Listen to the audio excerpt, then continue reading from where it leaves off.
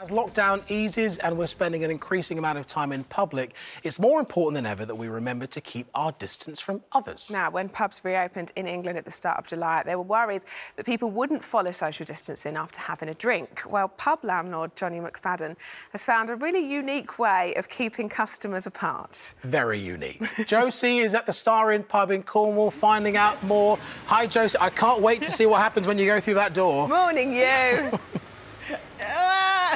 Yes, he is. Good morning, Ore. Good morning, Rochelle. I'm actually on holiday with my family here in Cornwall at the moment, and I've got to tell you, it is a slice of heaven.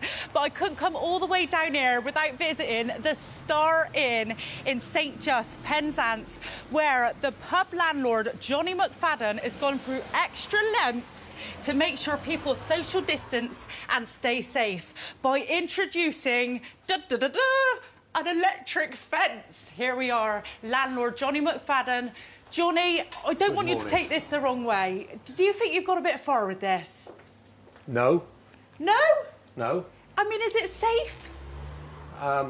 Yes, it's safe. Is it safe? Well, you're not just a pub landlord, are you? No. You're also... A farmer and a fireman. So you know all about safety? Health and safety, yes. I've done my risk assessment. It's all right. And does it let out a lot of shock?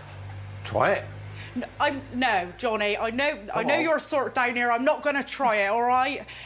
Jonny, what inspired you to put this up? Well, we live in dangerous times. It's a jokey thing, but we do live in dangerous times, and it's there for protection of my staff and me. And I just think it's gone out of control. It's gone right round the world. Well, I'm not joking. You'd think by putting an electric fence up, it would deter people away. Oh, no. Jonny McFadden has actually gone global with this, haven't you? Yes, I have. All around the world. America, Australia, Canada, all around the world. Phone calls all day long. And how are you handling your newfound stardom? Not too bad, not too bad. Struggling on through it. You're struggling on through it? Yeah. It's all right, isn't it? Yeah, it's not too bad. And this electric fence, I know you've popped it up as a bit of a joke, but it's actually been raising a lot of money, hasn't it? It's raising money. I'm no Captain Tom, but it's raised a bit. And what have you been doing with that money? It's going to kids' charity, children's charities. Oh, that is so lovely. That is so brilliant. Who would have thought, just popping this electric fence up, you've got a global superstar and you've raised loads of money for a kids' charity? Yeah. Brilliant, isn't it? It's absolutely lovely. I'm going to come down here more often. Yeah. Right, Jonny McFadden, I think it's time to pour the Bristol girl a proper job. You want a pint? Jonny McFadden, women do not drink pints. My nan would kill me if you pour me a pint. Women drink halves. I thought a Bristol girl would have had a pint. Oh, go on then. I'm about to pour myself a proper job, but as you can see, this electric fence is working its magic. Thank you so much, Jonny McFadden. Welcome. Yeah. Thank you. Back to you in the studio. Josie, you're so formal now. I love it, Jonny McFadden. He's got to get the full name. This is a superstar. I like it. I like it. Respect where it's due. You can't meet someone.